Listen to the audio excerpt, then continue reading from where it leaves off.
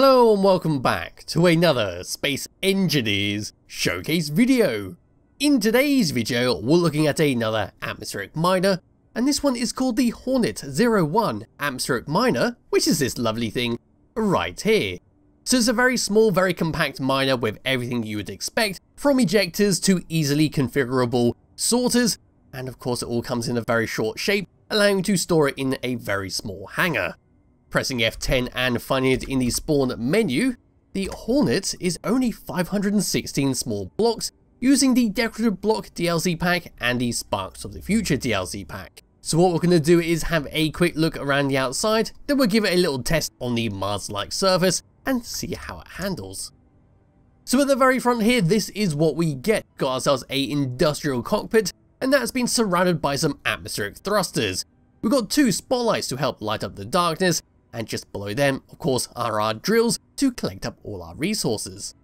As we move around the side, we're going to see some lovely orange blocks just to add a bit of decoration and to hide up the important internals inside, such as the conveyor blocks that can be easily damaged. Continuing along over to here, we're going to see some more atmospheric thrusters, and of course the first of a few medium cargo containers. On the side, we've got an interior light just to help spot it in the darkness and to give your position away to your enemies. Moving all the way around to the back here, this is what we get. We've got some more interior lights and some more atmospheric thrusters. We've got 6 small ones, 1 large one to help push us around and get our resources to wherever they need to go.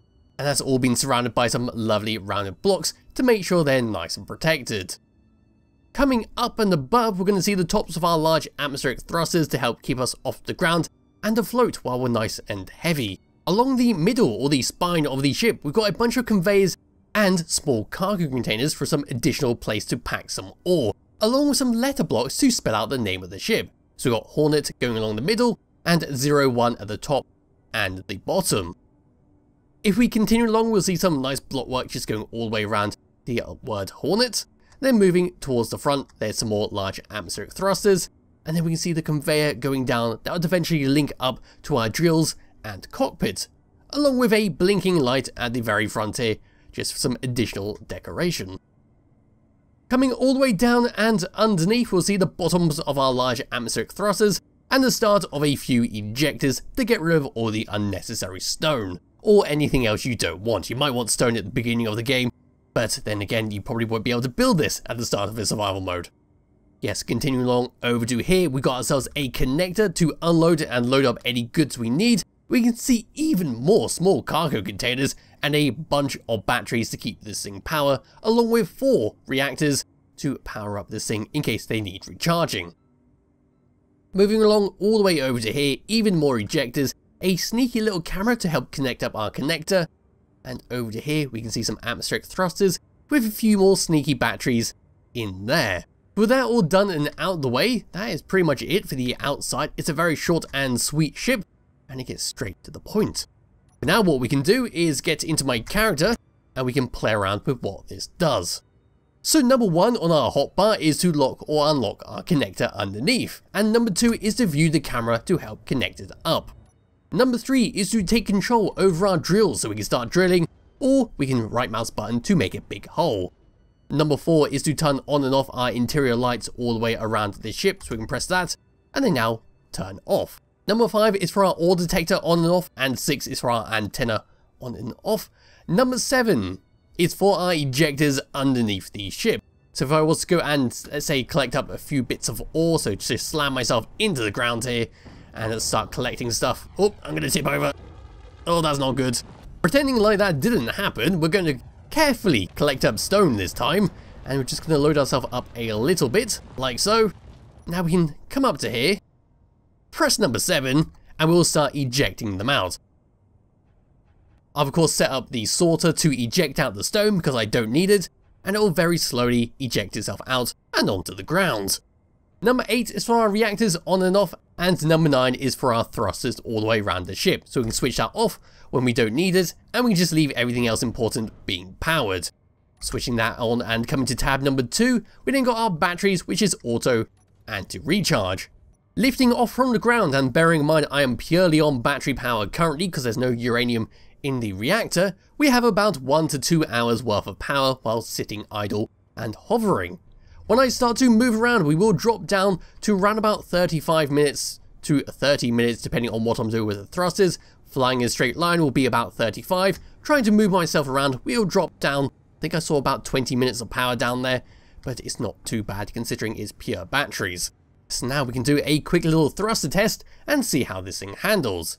So moving forwards, this is what we get. We've got a nice amount of speed from there, especially considering we're going to be full up with resources and will be quite heavy, so it's always useful to have that amount of thrust.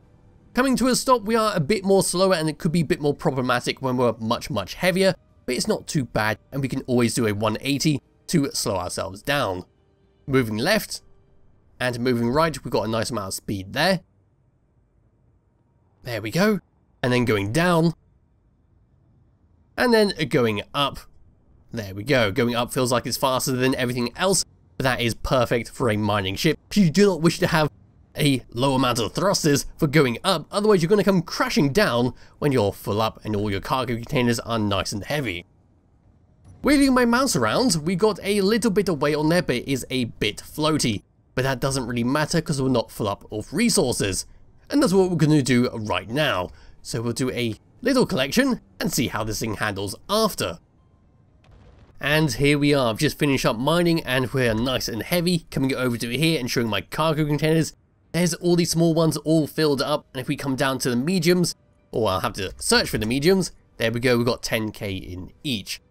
So we've got quite a lot of resources on here. How does it change with the controls? We're still nice and fast going forwards. Stopping as well, it doesn't appear to have changed too much. In fact, it feels like it's helped it stop faster. Going left and right is unchanged, and moving my mouse around, we do have a lot more weight on here compared to what we had before. It's a bit more floatier beforehand and much like a small fighter, but now we really do suit this type of ship. Yes, just for a quick demonstration for the mining, we'll come over to this side right here and just eject out what I've just collected, and we'll start mining and see what we can do. So coming all the way over to here, in fact let's just slam ourselves into the ground. Like this, we're now going to start to make a little tiny hole through this mountainside. In fact, we might be able to go straight through it with this thing. We've got enough clearance around the ship and we're nice and compact, so we should be able to just make a nice little tunnel, and we could even dig out a base if we wanted to. But yes, that is with the rock clearing and not collection. Now let's switch to the collection and see how that changes. So going forwards, this is what we're getting with that. We are very slowly digging away there. We should be able to just keep on going. Should be enough clearance above and below us to go. I'm at a bit of a wonky angle, but we should be able to jam ourselves straight through here. And it looks like we're going to be able to keep going forwards with how this thing has been set up. Yes, it's a very nice little mining ship if you are looking for something that is very compact and very easy to use. And it seems like it'll be relatively easy to build early on in survival mode, barring of course the reactors and getting yourself uranium. But it seems to function well without it. Yes, that is it for this little ship. There'll be a link to it in the description below if you do wish to play around for it yourself, and I'll be back with another video some point soon. Bye bye.